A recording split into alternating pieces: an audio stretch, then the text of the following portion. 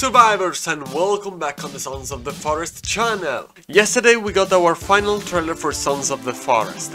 It is fully focused on multiplayer and gives us a first look at the armors, traps and more. At the beginning, we have a new look at the updated GPS tool that now is way different than the trailer 2 version.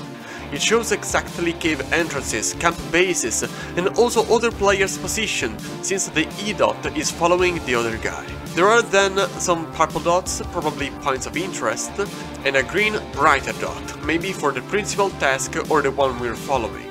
We can also see how the GPS tool will show both the day count and the clock, so to be always updated on the ongoing journey. In the same sequence we have another look at mushrooms, probably fly agaric, that are poisonous, so don't eat them. Trust me. We have also a brand new look at the inventory. Interesting to see how different it looks since the first image Endonite shared. We now have a better look at the feathers and a can opener, since there will be several types of cans from what we have seen so far. We have then a very interesting fighting sequence between the cannibals and 4 players plus Calvin. The NPC's animation look gorgeous. Here we see a cannibal with an angry and truthful expression on his face, a detail to not miss out, and later a cannibal throws himself to avoid an arrow and so sleeps on the wet ground.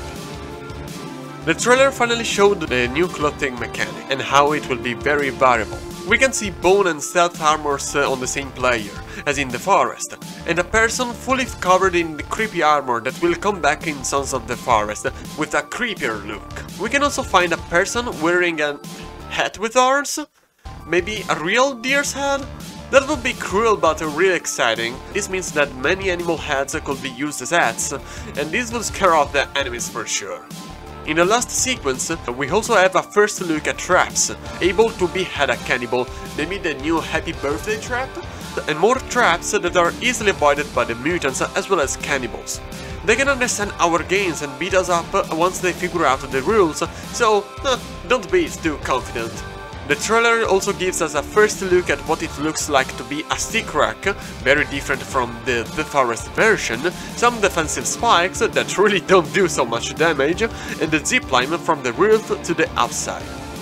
And the last sequence, what do I have to say? They revealed the black gates from the forest will come back one more time, and they can be opened by using our hand.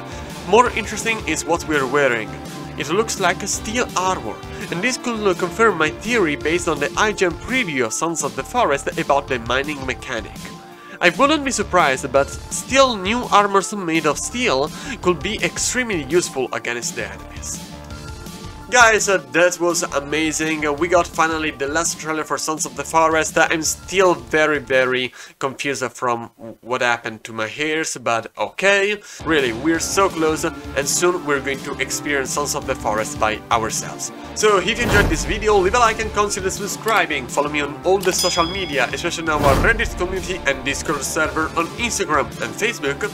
And always remember to survive the forest. Less than 2 days left, guys, to Sons of the Forest, so keep it up and let's go!